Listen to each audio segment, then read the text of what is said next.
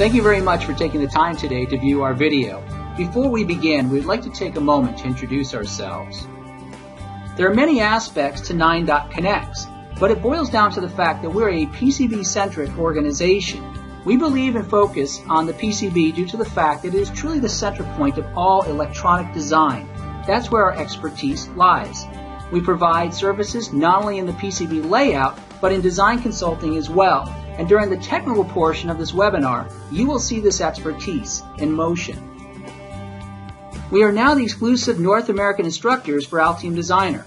We host 100 trainings throughout the year across North America, and we are excited to bring these trainings closer to you.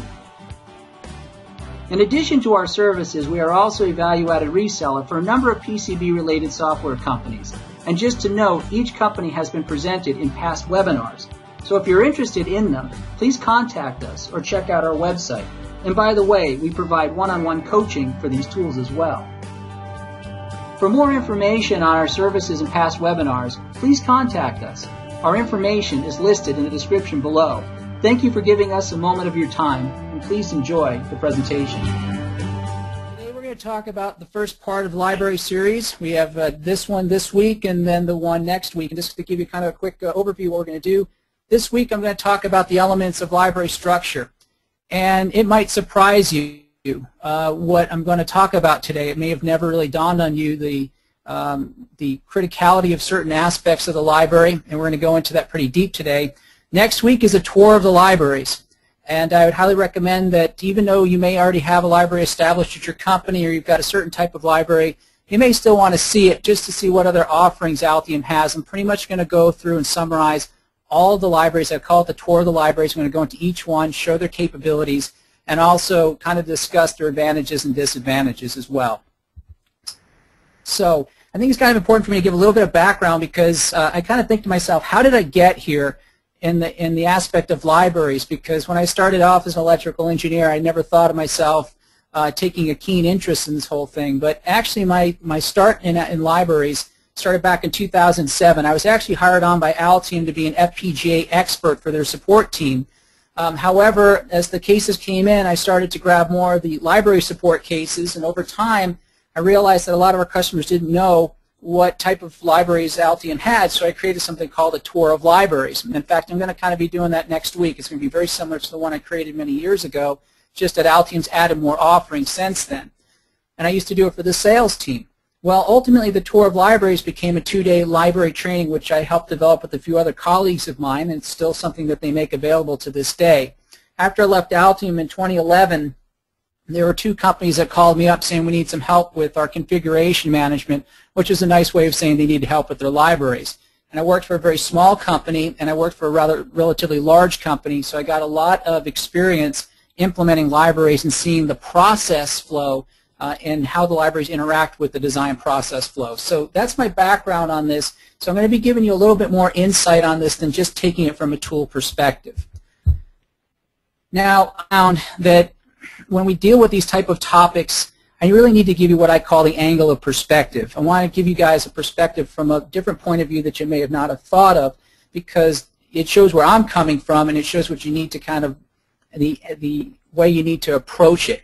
And the first angle of perspective is, the way I look at libraries is that it's like building a dam, that you've got to think about it and you've got to build it right the first time when there's no water behind it, as you can see in this picture over here. Because once the water is being pushed over here, being held back, and you've got the hydroelectronics working to create electricity, and it's creating a reservoir for people to have their water and so on and so forth, it's really difficult to fix that. You really can't just drain it out and say, well, we're going to make some repairs to that. That impacts a lot of people. And that's the exact same thing that happens with the library. You really have to know what the structure is going to be before you start. You really can't ad hoc it, because once that library is in place, any interruptions to that library will interrupt the design process. So that's the first angle of perspective. The second one is that I've always looked at libraries as being a garden. And as you know, here's a perfect garden. It's a garden that we all want to have in our own backyard. It's, well fertilized. It's being well taken care for. It's very aesthetic to look at, very pleasing to look at. And yet what I find in most companies is that this picture over here, and this is me probably, oh, this is not a picture of me, but this is how I feel when I'm dealing with the library, Here's something got set up a while ago. There was an effort to put a library together, but it's been abandoned, and as a result, it just kind of grows wild along with the weeds. And so maybe a lot of you feel like this poor guy over here is looking at this massive yard saying, wow, look at everything I've got to accomplish, and that's the same thing that happens in our libraries as well. So a library does require an individual to maintain it. It will never maintain itself. I should say never, but currently with the processes and the technologies we have, someone has to maintain the library. It just will not maintain itself. It's just like a vegetable garden. So those are the two angles of perspective I want to give you for the libraries. Now, I'm going to kind of start off kind of simple, and I'm going to be taking this in probably an approach you never thought of before, but bear with me on this. There's two types of libraries out there. One of them is what you call a symbol-centric library. So you have a symbol here, you have footprints, you have signal integrity, you could even have a SPICE model. They all point to the same part in the SCH-lib library. That's why I call it symbol-centric. If you look it up, no one calls it that. It's just my term for it. But what it means is that everything starts in the symbol library. They all link to everything in the symbol library. And as a matter of fact, for a historical note, prior to Altium Designer 6.8, all the 3D stuff used to be even included in here as well. And then finally in 6.8, they realized that there were orientation issues, so they actually put the 3D with the footprint. But for the longest time, they purposely put the 3D model with the symbol because they wanted everything to connect to the symbol. They were very tight on that methodology until they realized the limitations of it. Okay, let's go over here. Excuse me. The second type is the database library, and I'm actually a big fan of database libraries, and I'll show more about this next week. The reason why is that you have a lot of flexibility. You get a lot of reuse. So if you have 10,000 capacitors, for example, and they're all using the same symbol, you only have to draw the symbol once. So there's a big efficiency gain by using database libraries. But basically in a database library, you can have as many columns as you want, and that's what Altium calls parameters. I'm going to call it intelligent data, and you'll see why as I continue along here.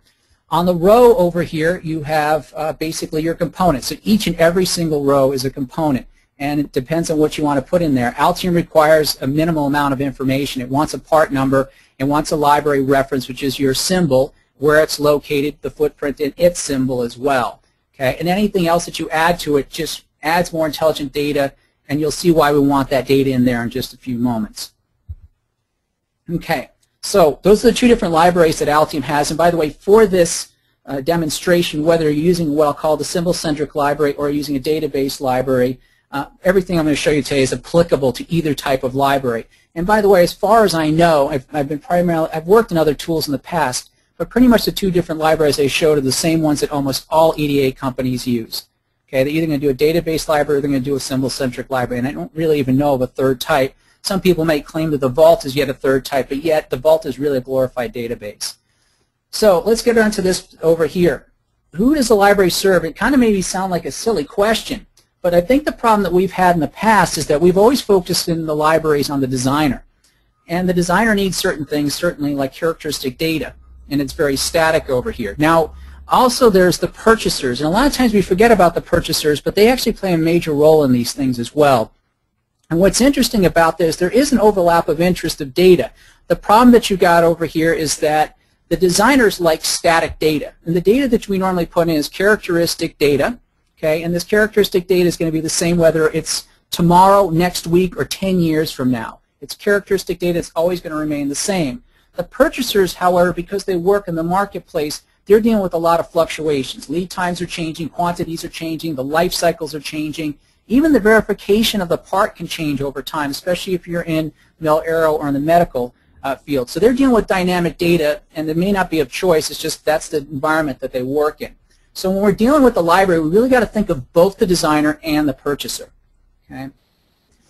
So what are the features of a good library? It might surprise you to find that we're always focusing down over here in the symbols and the footprints and the 3Ds and 3D library and all this other good stuff, and that's certainly necessary to have a good design.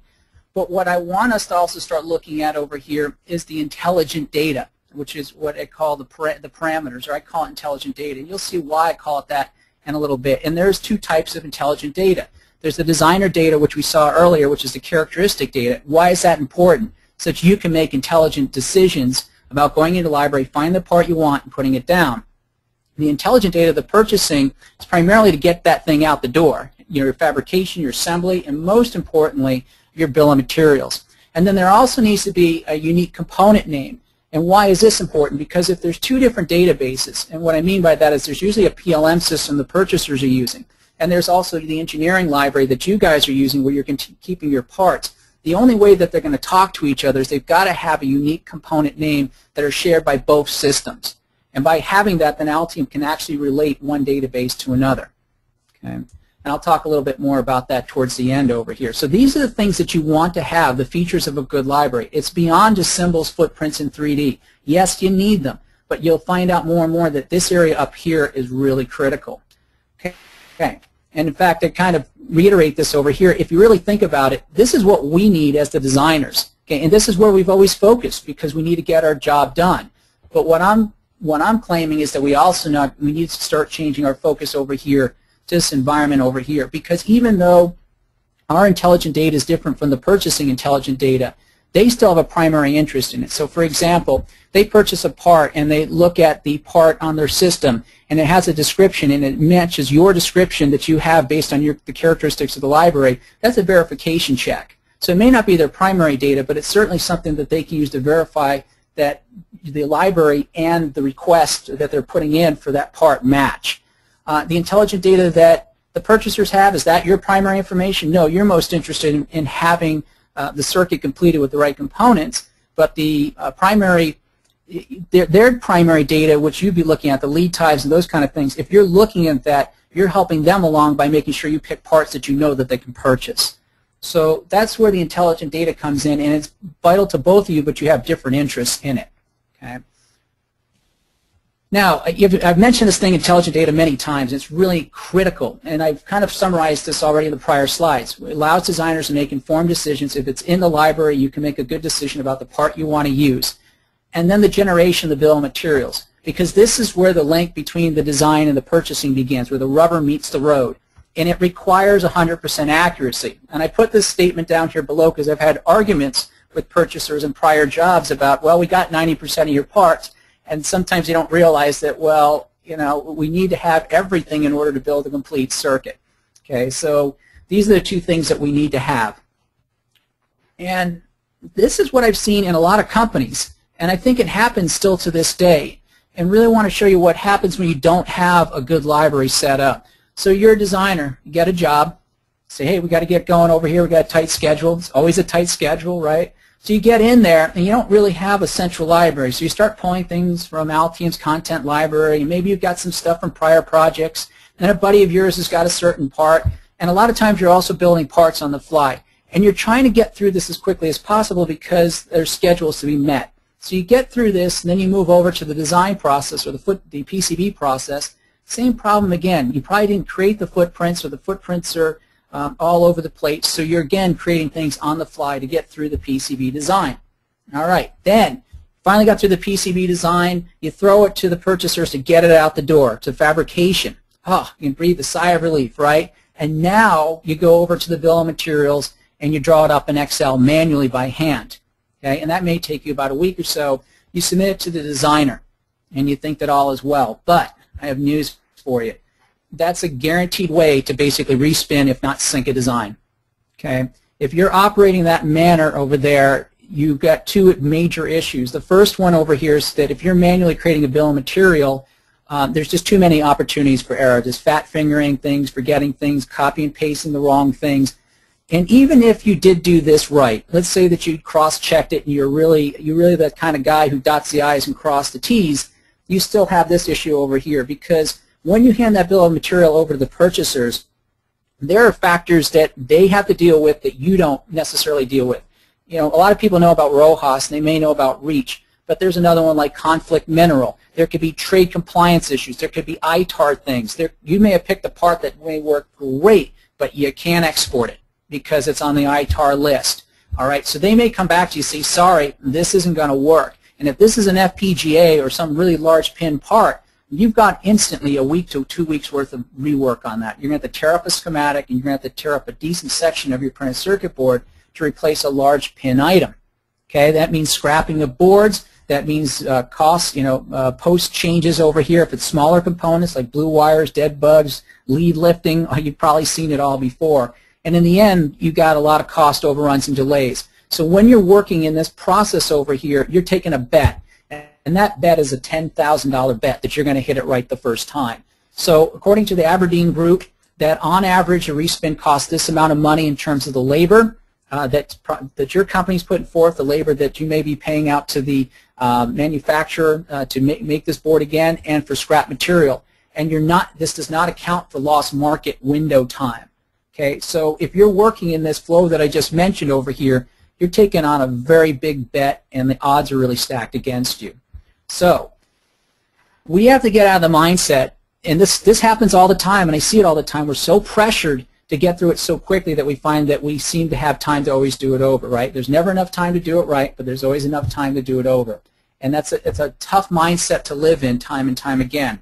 And we want to get into this mode of dirt foot. That's what we used to call it in the Scouts. Do it right the first time. Okay? So what does it mean by doing it right the first time? So here's the flow that I believe provides for that first pass success. You build a library, and it's got intelligent data in it. When you take that part, or you're going through the library, you search it, you say, wow, I've got the part right here, here's all the information, I'm going to use that part. You place it down in Altium. Now, whether you're using symbol-centric libraries, the vaults, component, any type of library Altium provides, that intelligent data travels with the component. It stays with the part. Then you create a bill of material at the end of the schematic design, and you didn't even have to write it up in Excel because all that intelligent data traveled all the way to the bill of material. The bill of material pretty much created itself. So while this is being handed off to purchasing, you start working on your PCB design. And now you and purchasing are working in parallel.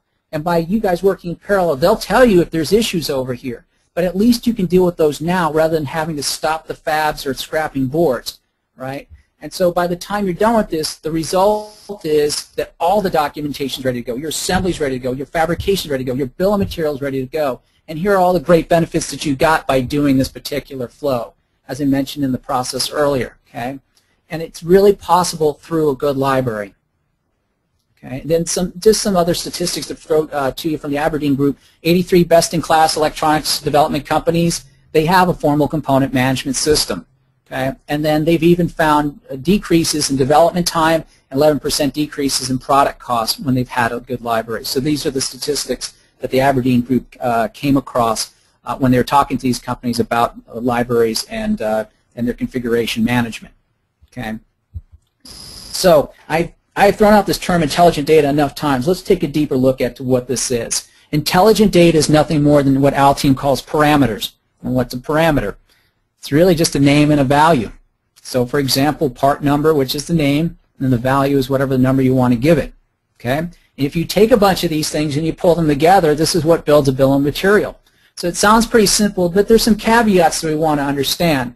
Now the first thing you're thinking is, oh, that's great, but what do we need to do to start? Well, let me give you this list over here, because this list is pretty much the same list that if you're, let's say, the librarian, and your guys are saying, I need parts, this is pretty much the same list you would ask from them anyways. You need to have a unique part number. As I mentioned earlier, it's the way you relate between two different databases, and it also allows you to separate off the manufacturer's numbers, because there could possibly be out there two different manufacturers with the exact same part number, and you really want to have a unique part number. An Altium Designer, if you have two parts that have the exact same, let's say, part number, Altium's only going to see the first one on the list, and it's going to always ignore the second one.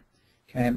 So that's why you want to have a unique part number. Of course, you'd want to have a manufacturer's part name, and the company's name itself. Obviously, you want to buy it from the company that makes it. The description field, I'm going to talk about this more in a few moments because this is actually very critical. I actually spent 3 months dealing with description fields at one company. Okay, and I'll explain why that's really important. Your graphical links, even in symbol-centric libraries, you actually have these links. It's just being presented to you in a GUI format. But in the database, you would actually provide its name, you provide the symbol library and its path, and the same thing for the footprints. And then the last thing is you've got data sheets. And I call this the proof of existence. Right? So if someone wants this part, well, prove it to me. Well, here's the data sheet. Oh, that's what I need. Because in the end, a lot of companies don't even want the symbol or the footprint from their designers. They just want all this information in the data sheet, and then they go off and build the symbol and the footprint so that they know that everything is uniform. Okay, that's one of the biggest problems I see with most libraries, is that everybody draws something a different way, and as a matter of fact, they duplicate the same thing. There's 20 different resistors when all you need to have is one resistor template. That's another nice feature of database libraries. So just providing really the intelligent data over here is enough to get a good library going, and the rest, the graphic stuff, falls into place. Okay.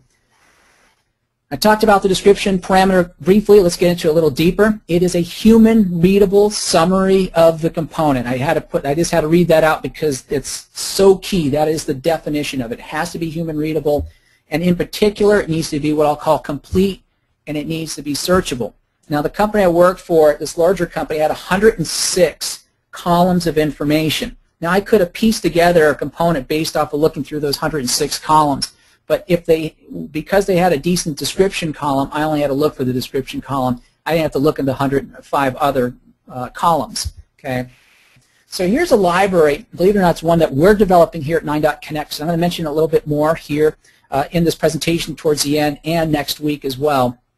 But it's a library that we're developing here that we're trying to make available to our customers. And you can see an example of this description field.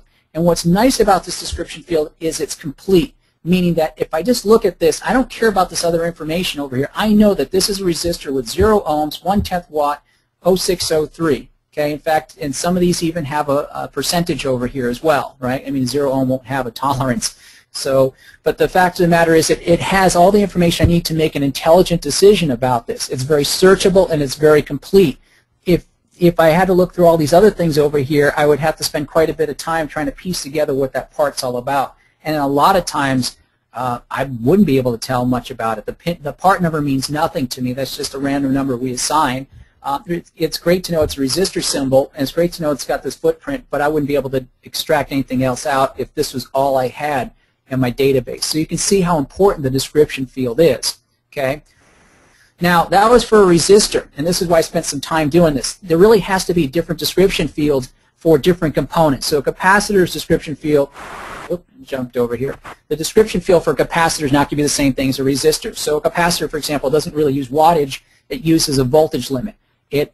Someone who's doing a capacitor wants to know if it's polarized or non-polarized. Someone who's using a capacitor wants to know what material. Is it ceramic or is it another material? Tantalum, right? So those would be different for a capacitor as for a resistor. And that's why, again, I go back to this idea that you really need to have a librarian who can kind of maintain this and develop this as it's going along. Okay, if everybody just makes a contribution on their own, which I jokingly call libraries by democracy, you're going to get this. Okay, this is useless, unfortunately, but this comes from a real component. Altium built this for their nanoboard, so I took it and I looked at its bill of materials. So the comment helps me out to some degree, but the description field is practically useless. All I know is that it's a resistor. And this is what will happen if everybody's making their contributions and you don't have someone maintaining the library. They're going to have their own ways of doing it, and then it becomes very difficult to search, or it's going to be missing data. Okay, so that's why the description field is vitally important, that it's organized and that someone maintains that. Okay. In addition, what about other parameters? Well, in fact, I would recommend that even though you may have a description field that has this text string in here, you may want to break up each and every single one of these into their own parameters. And Altium's cool with that. You can make parameters until you're blue in the face. You can have 1,000 different parameters. Okay, and there is some use to that. Okay, so and the reason why you'd want to do this over here is primarily what I'll call cascading searches. It makes it really easy to find things in the database based off of each one of these pieces of information. Whereas the description field, you're going to be limited to whatever at the beginning of it. So if I was going to do this, basically I have my description field here, I would have a separate parameter that was just called component, so I could search whether it's a res or capacitor, diode, IC, a value. Okay, of course the value could be anything. It could be ohms or farads, henries, those type of things. The footprint again is important, and then even your tolerances and your wattage. And some of these would be blank. So for example, a capacitor probably wouldn't really use a wattage over here, and that's okay, because in the end you just want to be able to break up this data and use it. The description field will capture this in string format, but this will capture individual things. And just to give you an example of the power of that, if you are using a database library, this doesn't work for symbol-centric libraries, But if you're using a database library, you can actually take each one of those columns and you can cascade it. So you can first start with a value, then you can break it down to a footprint. In this case, just to show it, I could have even broke it down to pin count if there was actually different pin counts as well. So it allows me to search it by breaking it down. And so the more granular you make it, where you say, well, let's put a column in there that determines whether this is through hole or surface mount, for example. Well, now you can split the database up and search it that way. You got your value, you've got your footprints, you got your tolerances. All that can be done and cascaded down to help it make it very easy to search this. So when you're looking for that part and you've got 5,000 parts, you can find it really quickly. Okay. Now, there's a few other things. I said that a parameter is a name and a value, but it's amazing to me how quickly we can make a muck of it. So one of the things that has to be uniform is the name itself. Everybody has to agree to the same number, because part underscore number does not equal part number, does not equal PN, does not equal P/N. Altium's not smart enough to say that these are all the same, and nor do I know of a way other than manually merging things together to tell Altium that these all mean the same thing. And why is that important? Because if everybody has their own way of describing a parameter, this is what's going to happen over here. So even though the data over here was related, if someone called it EX, another person called it example, then Altium's going to treat it as two separate columns. Okay? So again, this goes back to that dam idea. When you're building the dam, these are the kind of things you want to think about up front so that we don't start getting additional columns and then having to try to make this exercise of moving things and changing them around. This is the kind of stuff you want to lock down from the very beginning. Okay? Now, also the values. So we talked about the names. Names should be uniform, but the values cause a lot of problems too. So the failure to keep consistent formats, number one, dead parameters. And what I mean by that is if you use this format, 2v5, I've seen this come around in the last 10, 15 years, and I like the format, but Altium can't read this. Altium would read this as only being 2 volts. It would drop anything after the V. Okay, so be careful of that aspect of it. And then it can become very difficult to sort or search. And what do I mean by that? Well, let's take a look at this example. It's a 100 picofarad capacitor. And look at all the ways we can write this. Okay? And that's why it's really important that at the very beginning everybody agrees that, hey, look, we're going to use the suffix format, or we're going to use the exponential format, or we're going to use the marking standard. Whatever way you want to do this, you can do it, but it's got to be consistent across the board. Otherwise, the search becomes useless. Okay. Now, you're probably saying, okay, I got all these parameters all over the place, and yeah, you've talked about the, there's the designer side of things, there's the purchaser side of things. Well, how do we kind of organize this? Okay. And what I've seen is that there's really two different types of library structures. I'll call it the single database, where everything is being put into one large database, usually under a PLM. Then there's the dual database, where you've got a PLM and an engineering library. So a lot of times this kind of forms because, excuse me, the PLM or the supplier stuff came about as one system, and the engineering library came about as another system, and that's how they always kind of formed. Or the PLM system's always been there, and now you're trying to create a library, and what you'll find is that sometimes it's really hard to work into an existing PLM. So let's take a look at both the single and dual databases for a moment over here. So the single database, what's its advantages? Number one, everything's in one place. Grand unification of everything across the board in the company. And it does a pretty good job with what I'll call synchronization issues, because let's face it, if you've got data in one system and you have data in another system, there's usually an overlap of data, and it's really hard to keep that stuff synced up. So if you have a single database, you don't have to worry about that syncing issue. It doesn't resolve all synchronization issues, but it does a pretty good job of having to deal with that to begin with. Where are the disadvantages of this? Okay. This disadvantage of a single database, first and foremost, you're forcing everybody one size fits all. And if you're going to do this, this works really well if the PLM is being implemented and everybody has input into that implementation.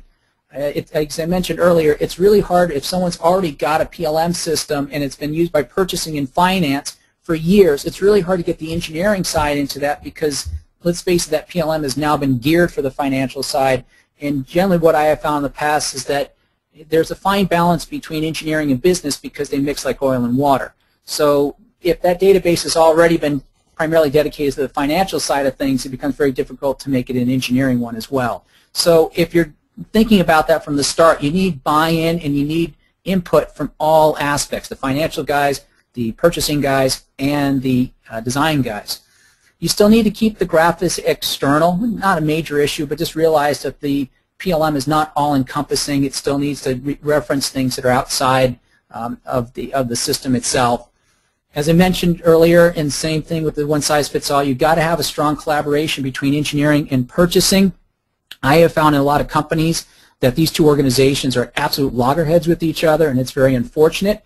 And I'm just going to say this here right now, that if you're in a company where the engineering or the design groups and the purchasing groups are working in harmony, buy them some donuts and thank them for what they provide you, because when they're not in harmony, they actually cause this dysfunctionality between the two groups actually causes delays. And it does happen. The larger the companies they are, they have different objectives with each other, and they tend to go to loggerheads, which is unfortunate. But if you can do a strong collaboration, then a single database will possibly work for you.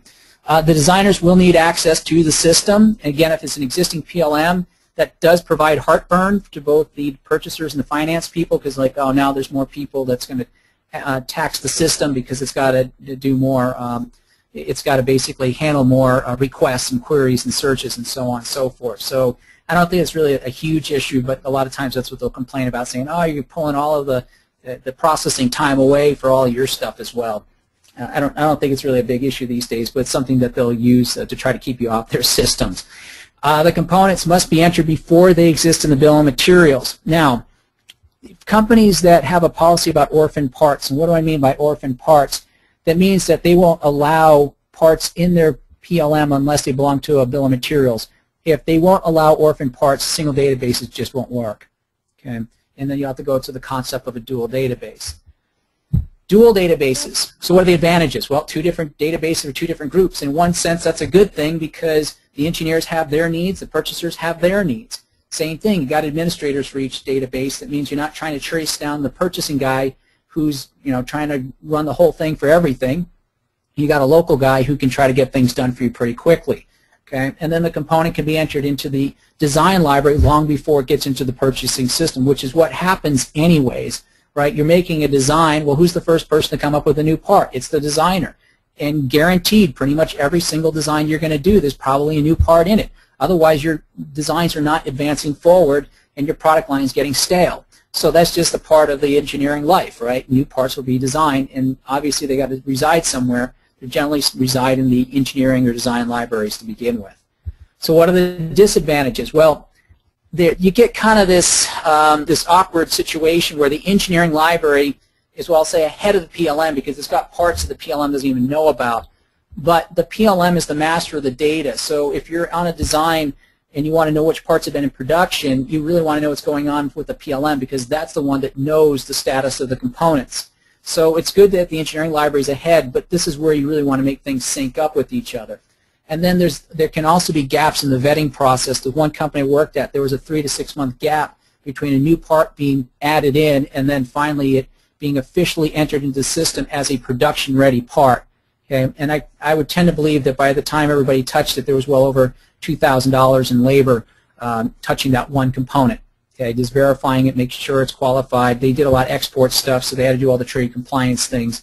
So by the time that new part got through the system, there was a big gap in the between the engineering library and the PLM, and there was a lot of people who touched it, and in a lot of cases they find, oh, we can't use that part, and there would be a big scramble to try to find a substitute that would work for them. Okay, so I've thrown a lot at you over here in very little time, and maybe you guys, some of you may have been surprised. I thought he was going to talk about footprints and 3D and symbols and all that stuff, and I'll kind of talk about that next week. But as I said, in my experience is really where the biggest problems lie with libraries is intelligent data. Now, you're probably thinking to yourself, wow, how are we going to handle this? What are we going to do about it? So again, I'll give you a couple of bullet points to consider. The first one is that if you're not signed up for next week's webinar, come join us for it. If you're using a symbol-centric library, take a look at what a database library can provide for you. If you're doing a database library, see what the Altium Vault can do for you. Because the Altium Vault answers a lot of issues that the database library cannot answer, and I'll go into depth on what those are. If you're feeling gung-ho about a database library and you're saying, hey, I think it's time for us to take a look at this, we want to see what this is all about. About 2 years ago, myself and a former Altium colleague of mine by the name of Ivan Jabri, we sat down and we put together a 20-minute video on YouTube on how to basically set up a very basic database library. So if you've ever been curious how to make that even work, once you get it started, then you can see easily how these things are pulled together. Just search for database library and Altium on YouTube. You'll find it, 20-minute video, and it'll get you started. As mentioned earlier by Jason, we do have coaching services, and I'd be probably one of the coaches if you guys are interested. If you talk to one of our sales reps, and I'll put that slide up in a moment, I'm more than happy to get you started on those things where you need some guidance with things you want to do, how you want to set up your parameters. As I mentioned earlier, we have this thing that's called the 9.Connects library box, and this is kind of a cool feature. This is not something that Altium's providing. It's not something that any of the other VARs in the United States are providing as well. What we do is we have a fellow that works with us. He does a lot of our PCB design services, and over time he had found that a lot of companies he worked for didn't have pretty good, the libraries were compromised or they weren't up to speed for what he needed to do very quickly. So over time he built up his own library, parts that the customers needed, and it got to the point where he built up something that was really nice. And we said, hey, there are people that want to start off with a library that's already in existence. But if you buy this box from us, it's not just us dropping off a library and then wishing you the best. It also includes some coaching to make sure that once you've got that library and that you've got it installed and that you're using it, that you continue to maintain it. It's just like that vegetable garden. You can hire a bunch of landscapers one Saturday to go in there and make those, clean up the yard and make it all look pristine. But if that's the only day they're going to be in there and they're not coming back again, well, over time it's going to fall apart unless that person who paid for those landscapers are going to maintain that. So that's the way we're going to handle the library box over here.